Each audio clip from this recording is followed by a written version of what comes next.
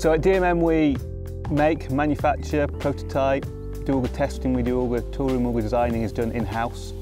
Once that's in and we're starting to make a carabiner, the first job on the actual manufacturing of a biner will be chopping the bar to length. The next job would be bending the bar into the rough shape, the rough form of the carabiner that it's going to be. But all those cut pieces of bar, put onto the bowing machine and bent to shape. The next job is where we give all the features, all the shaping to the biner, move the metal where we want it, make it strong and light. And that's in a hot forging process, so it's a stamping. Again, that batch of biners get heated up.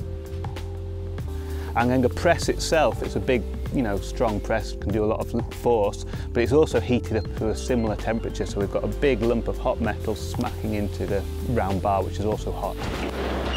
But in that hot forging, we can do everything from the logo, the strengths actually get forged in, as well as moving the metal where we need it in terms of making it as strong and as light as possible.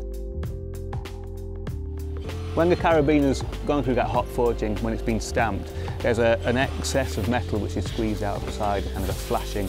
So the next job would be to clip off that metal. It's a bit like a pastry cutter comes down and clips off the metal. The next job would be the heat treatment, and that doesn't change how a carabiner looks, but it really, really affects the strength of the carabiner. A lot of strength is added in that heat treatment. To give you a rough idea of what happens is you put that whole batch of carabiners into a furnace, heat it up, and it just changes that atomic structure of the biner. It gets rid of any weaknesses which might be in that alloy. And like I say, it can almost double the strength of the carabiner.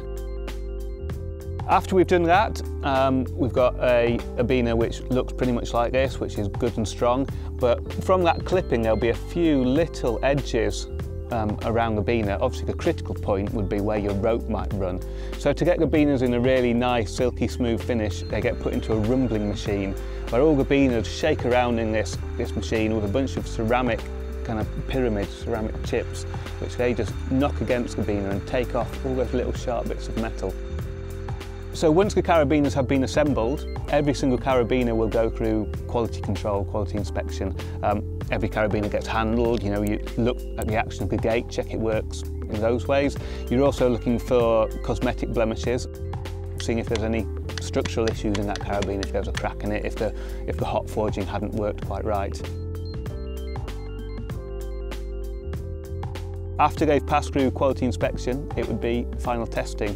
So from the batch of 600-700 biners, we don't proof load every biner. We take away a sample number and we'll snap those in all of the orientations that a carabiner has to be tested. So major axis, cross loading and gate open.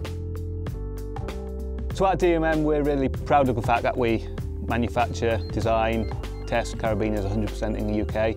It's something we've done from day one, from when we started in 1981, and I think it's something we'll be doing for as long as we can, as long as we're going.